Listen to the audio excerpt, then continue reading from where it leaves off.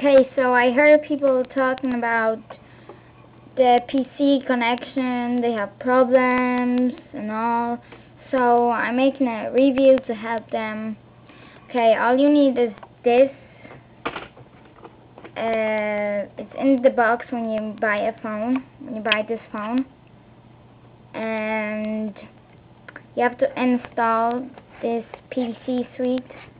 I don't know. It looks like this. Install it, and then if you do that, you're gonna have an icon like this. Then you need to plug in your phone. So that's the phone, and that's the USB cable. Plug it into your phone and to the computer, a USB input. So that's the USB cable. You plug it into this slot, plug it in, and you're gonna hear a noise.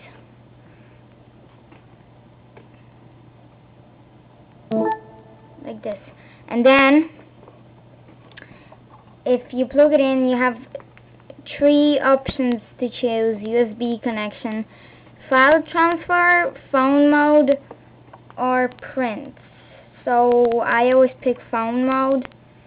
So we click the phone mode, and that's all. You don't need your phone for anything, just the computer. And if you plug in your phone to the USB connection, you're gonna have an icon like this. It's gonna appear when you plug it in.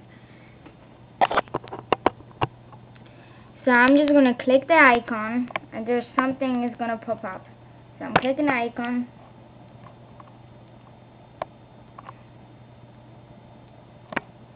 Okay, and this is the same icon here. So you click it again. It's called the my Sony Ericsson w580i.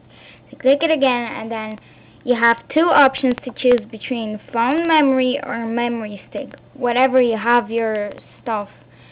Okay, so I click the memory stick if you want, and if you want music, you click on the music folder. So I click the music folder, then you just paste all your songs and all you want. And then if you want to put your videos and from your camera and your photos, you go to the DCIM folder, click it again, then you have all your photos. So for example, I'll take one photo, and I'm just gonna drag it and just let go of it, and then this is gonna pop up. Then let's see. Okay, and that's the photo. I'm just gonna delete it. Okay, and now we go into the phone memory. Okay, and then you have your music in your phone memory, whatever you saved all this. And that's the songs. So I'm just gonna play like one song from this Meteor. Right, you can't. You would have to put this into your computer. Doesn't matter. And then you have your camera album. I don't have any pictures. And that's all you basically need. And then, so you go into this again. Something's gonna pop up. This. So you click this. Click the memory stick or the phone memory, and just pick whatever you want. And that's all you need to know. This is really simple stuff. You just need to connect the phone, because if your phone is not connected, I'm just gonna take out the wire. Then you're gonna click this icon. You can't, or if you go into the same thing, and it says how can I connect, so you click it and just open it, and then next, and then it's gonna search for the phone, is it connected, and then if it is, it's gonna work actually.